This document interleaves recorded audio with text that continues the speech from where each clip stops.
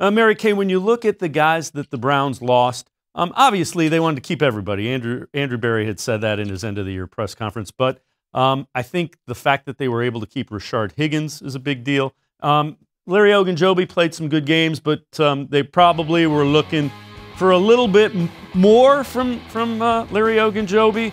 And you see Mitchell Davis, again, Kendall Lamb, a versatile offensive lineman, but they really didn't lose any front line guys. And I know Ogunjobi was a starter and played some good football, but all in all, I think it's a testament to the Browns roster that there are guys that are kind of their depth that other teams really want.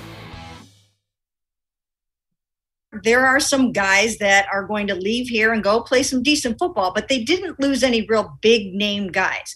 They didn't lose guys that it will be incredibly difficult to replace at decent prices. And I think it's also a testament to the fact that they have managed this cap incredibly well. That's where it really comes in handy to have a bunch of guys that went to Harvard, a bunch of guys that majored in economics. And these guys really know and understand the ins and outs of the salary cap. They have like no dead money on their cap this year. It's somewhere like $1 million, where other teams are carrying $33 million on their cap and other ridiculous sums like that. So they're doing great in that regard, and they will be able to keep any of the players that they want to. Now, while we have been on this show live, news came down that the NFL has agreed to all of its television contracts, and they are enormous.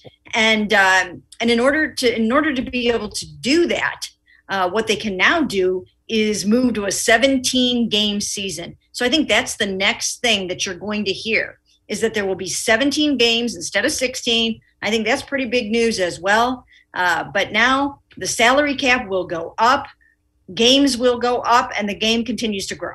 Yeah, and there were some estimates that the salary cap, which was 182.5, I believe, 182.5, could be as high as 227 to 230 million next year, right in line for all those fifth-year renegotiated contracts that the Browns have. And you got to believe Andrew Berry in the front office knew that.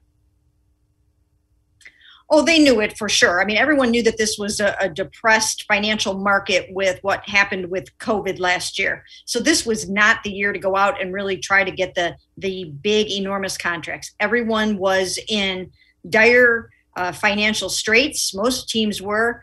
And now they're going to be kind of rolling in the dough. And I actually think that, it would probably behoove perhaps Baker Mayfield to wait until next season, put together another really good year from start to finish, maybe even make the Pro Bowl, and see if he can't hit the jackpot after this season.